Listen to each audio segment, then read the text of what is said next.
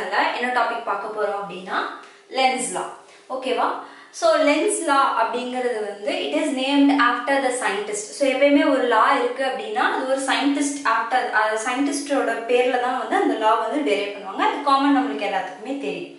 So Heinrich Lenz அப்படிங்கிற ஒரு scientist தான் வந்து electromagnetic inductions மேல நிறைய experiments வந்து பண்ணி இந்த lens law வந்து ஃபைண்ட் பண்ணிருக்காங்க.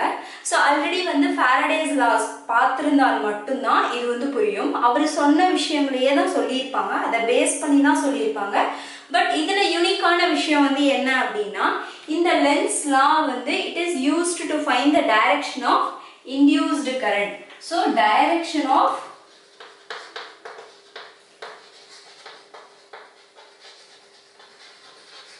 induced current வந்து ஃபைண்ட் பண்றதுக்கு தான் வந்து என்ன பண்ணாங்க அப்படினா இந்த lens law வந்து என்ன பண்ணாங்கன்னா டெரைவ் பண்ணாங்க. ஓகேவா?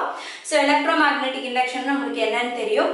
சோ Oersted அப்படிங்கற experiment whenever there is a அதாவது வந்து flow of current there will be a magnetic field produced around it. So அப்போ converse effect வந்து இருக்க கூடாதா அப்படிங்கறதை யோசிச்சு அதுக்கான ரிசல்ட் தான் வந்து electromagnetic induction. நெக்ஸ்ட் அதுக்கு அப்புறம் magnetic fluxனா என்னன்னு பார்த்திருப்போம். நெக்ஸ்ட் வந்து என்ன அப்படினா Faradayவோட ஃபர்ஸ்ட் லா செகண்ட் லா வந்து பார்த்திருப்போம். சரியா? சோ எக்ஸ்பெரிமென்ட்ஸ் பேஸ் பண்ணி சோ இத்தனையுமே வந்து நம்ம வந்து ஓவராலா வந்து இப்போ வரைக்கும் டிஸ்கஸ் பண்ணிருக்கோம். சோ அது பார்த்தா மட்டும் தான் இது வந்து புரியும். ஓகேவா? சோ அதனுடைய பிளேலிஸ்ட் வீடியோ வந்து டிஸ்கிரிப்ஷன்ல கொடுத்திருக்கேன். நீங்க வந்து செக் அவுட் பண்ணி பாருங்க. ஓகேவா? ஓகே. சோ இது வந்து டைரக்ஷன் ஆஃப் இன்டியூஸ்ட் கரண்ட வந்து ஃபைண்ட் பண்றதுக்கு தான் வந்து இந்த lens law வந்து யூஸ் ஆகும். சோ Faraday என்ன சொல்லிருப்பாரு அப்படினா whenever there is a change in magnetic flux, so magnetic fluxல எப்பெல்லாம் வந்து ஒரு சேஞ்ச் வந்து நடக்குதோ அப்போ வந்து என்ன ஆகும் அப்படினா induced current வந்து ப்ரொடியூஸ் ஆகும் அப்படினு சொல்லிருப்பாங்க. சோ நமக்கு ஃபார்முலா தெரியும். d phi b by dt. So எப்பெல்லாம் வந்து magnetic flux வந்து ஒரு particular rate of change of timeக்கு வந்து மாறுபடுதோ அதாவது ஒரு particular change அதாவது change in timeக்கு வந்து magnetic flux வந்து அதுக்கு correspondingா change ஆகுது ஒரு particular timeக்கு change ஆகுதோ அப்பெல்லாம் வந்து என்ன ஆகும் அப்படினா EMF அதாவது electromotive force or induced current வந்து produce ஆகும் அப்படினு சொல்லிருக்காங்க. சோ இந்த இடத்துல வந்து என்ன சொல்றாங்க அப்படினா அந்த magnetic flux இருக்கு இல்லையா? சோ magnetic flux அப்படிங்கிறது வந்து என்ன அப்படினா cause. ஓகேவா? சோ induced current அப்படிங்கிறது வந்து என்ன அப்படினா effect. ஓகேவா? புரிஞ்சதா? சோ இந்த இடத்துல வந்து என்ன சொல்றாங்க அப்படினா magnetic flux இந்த magnetic fluxங்கிறது வந்து ஒரு cause. அந்த cause மூலமா என்ன எஃபெக்ட் வந்து நடந்திருக்கு அப்படினா வந்து induced EMF வந்து அதாவது induced current வந்து ப்ரொடியூஸ் ஆயிருக்கு. சோ இது வந்து என்ன அப்படினா cause. சோ இது வந்து என்ன அப்படினா effect. ஓகேவா? சோ இத வந்து என்ன சொல்லிருக்காரு அப்படினா Faraday வந்து சொல்லிருக்காரு. சோ இத வெச்சு இத பேஸ் பண்ணி lens அதாவது வந்து lens law என்ன சொல்லுது அப்படினா இந்த direction of induced current வந்து எப்படி கண்டுபிடிக்கலாம் அப்படிங்கறத வந்து டீடைலா வந்து டிஸ்கிரைப் பண்ணிருப்பாங்க with the help of two examples. ஓகேவா? சோ இந்த இடத்துல என்ன சொல்லிருக்காங்க the direction of induced current. So அந்த induced current உடைய direction எப்படி இருக்கும் அப்படினா it always opposes. சோ கண்டிப்பா எப்பயுமே அது வந்து என்ன பண்ணிட்டு தான் இருக்கும் அப்போஸ் பண்ணிட்டு தான் இருக்கும். எதை அப்போஸ் பண்ணும்? opposes the cause in the cause responsible for its na வந்து என்னது for its na இந்த induced current for its production. சரியா? சோ இந்த magnetic அதாவது ப்ரொடியூஸ் ஆக அந்த direction of induced current வந்து எப்பயுமே வந்து என்ன பண்ணிட்டு தான் இருக்கும் அப்படினா magnetic flux வந்து அப்போஸ் பண்ணிட்டு தான் இருக்கும். சோ அதான் சொல்றாங்க the direction of induced current is such that always opposes the cause responsible for the production. Responsible for the production னா என்னது?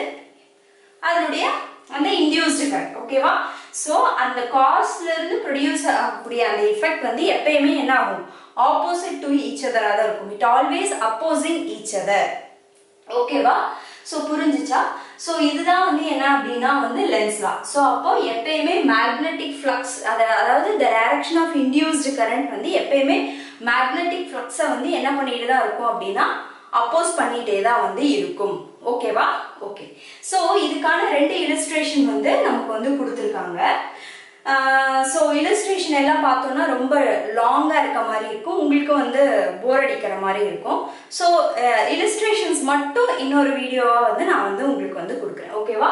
ஸோ லென்ஸ்லாம் வந்து ரொம்ப ஈஸியாக புரிஞ்சிருக்கும். ஸோ இதில் 3 keyword: induced current, opposes the cause, responsible for its production. So எல்லாமே இந்த formula உங்களுக்கு ஞாபகம் இருந்துச்சு அப்படின்னா ஈஸியாக வந்து உங்களுக்கு வந்து புரிஞ்சுக்கலாம். சரியா? ஸோ அதாவது வந்து இதுக்கும் உள்ள பேசிக்ஸ் போனோம் அப்படின்னா திருப்பி நான் சொன்ன விஷயங்களே அகெயின் அண்ட் அகெயின் ஃபாரடேவுடைய லாலாம் எடுத்துகிட்டு வந்து சொன்னேன்னா திருப்பியும் ரிப்பீட்டடாக இருக்க மாதிரி இருக்கும். ஸோ ஒரு ஷார்ட் கிளான்ஸ் டக்குனு லென்ஸ்லாம் மட்டும் இப்போ எக்ஸாம்பிள் பார்க்கணும் அப்படின்னா அதுக்கான குட்டி ஒரு பேசிக்ஸ் மட்டும் சொல்லிடுறேன். ஸோ இந்த இடத்துல நம்ம வந்து ஒரு காயில் எடுத்திருப்போம். ஸோ இந்த இடத்துல வந்து ஒரு கேல்வனோமீட்டர் வந்து இருந்திருக்கும். ஸோ ஒரு மேக்னெட் எடுத்திருப்போம். ஸோ எப்பயுமே நமக்கு தெரியும் மேக்னெட்டை சுற்றி வந்து மேக்னெட்டிக் ஃபீல்டு இருக்கும். இந்த மேக்னெட்டிக் ஃபீல்டுனால வந்து என்ன ஆகுது அப்படின்னா இந்த ப்ரொடியூஸ் ஆகக்கூடிய மேக்னெட்டிக் ஃபீல்டு வந்து இதில் வந்து கரண்ட்டை வந்து என்ன பண்ணும் அப்படின்னா இன்டியூஸ்டு பண்ணும். அதனுடைய இதில் கரண்ட் இன்டியூஸ் ஆயிருக்கு, இஎம்எஃப் வந்து ப்ரொடியூஸ் ஆயிருக்கு அப்படிங்கிற விஷயத்த வந்து அதாவது வந்து இஎம்எஃப் ப்ரொடியூஸ் ஆயிருக்குங்கிற விஷயத்த இந்த கேல்வனோமீட்டருடைய டிஃப்ளெக்ஷன் வழியாக தெரிஞ்சுப்போம்.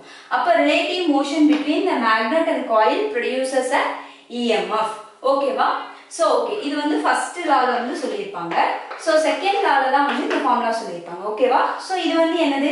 சேம் இதே மாதிரி வந்து ஒரு கேல்வனோமீட்டர் இருக்கக்கூடிய காயில், இது ஒரு சர்க்கியூட்.